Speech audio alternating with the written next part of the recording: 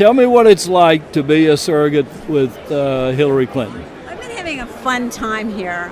Not only am I a surrogate, but I've been booking surrogates. And what we're finding is that the radio shows across the country are looking to hear from people. And the people want to hear what we have to say about issues, about the fact that we're not talking about a caricature, we're talking about a person. I actually posted a Facebook post today, which isn't really being a surrogate, but in some ways that's the next generation of surrogacy. And I talked about how I've known Hillary Clinton for the last more than 20 years. And in those 20 years, she's asked me about my kids, my grandson. She's asked me about what I think about and care about.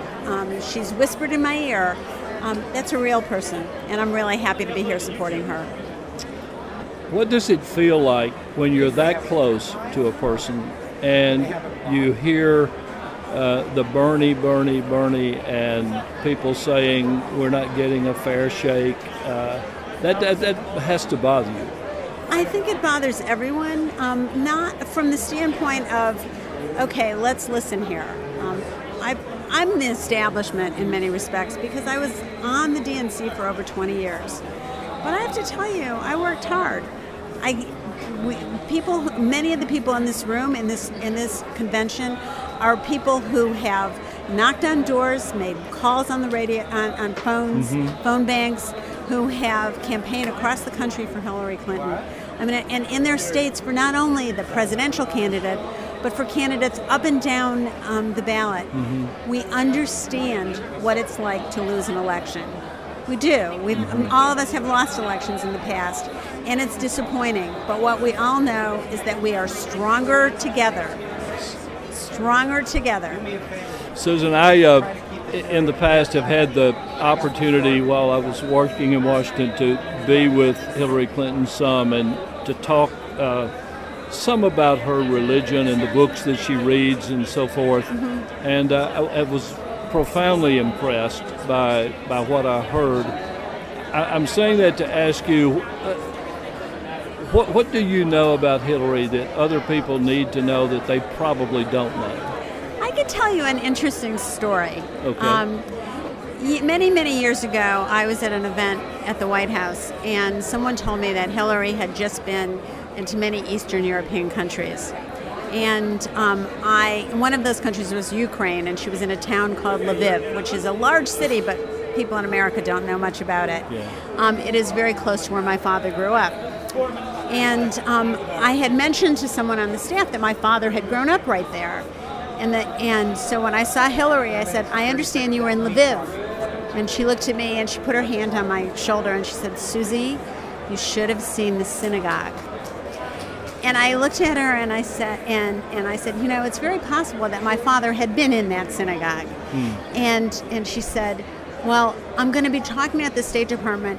Maybe you can come and see my presentation. My goodness. Now, people like that are real people who have real cares. And it was the first time in my life that I had ever talked to someone who had been where my father had grown up, who could talk about it in that way.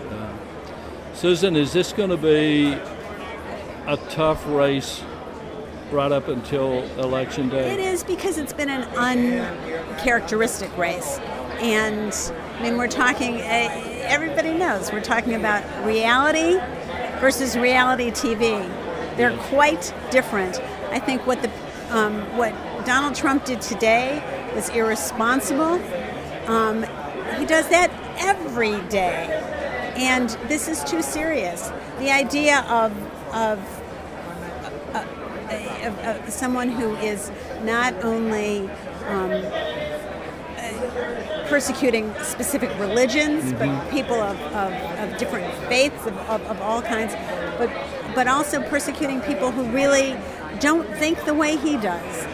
And that is not the America that we all stand for. The America we all stand for is why we held our signs last night, and why everyone was touched when Michelle Obama talked about waking up in a place that was built by slaves. One other question. We are we need a policy debate in this election. We badly need that. You mean 140 characters isn't enough, right? No, it's not enough. What I want to ask is, are you worried that we'll spend so much time talking about characters that we won't get to the policies? I know that the Clinton campaign and all of us will be talking about policies. We're going to be talking about making life better for people who are struggling. But we're also going to recognize that the same way Michelle Obama said it the other night, we are already great. Let's make it greater. Listen, thank you. I know how busy you are, and I appreciate you coming by to talk with us. You're always welcome on State of Belief Radio. Thank you so much. Thank Great you. to be with you.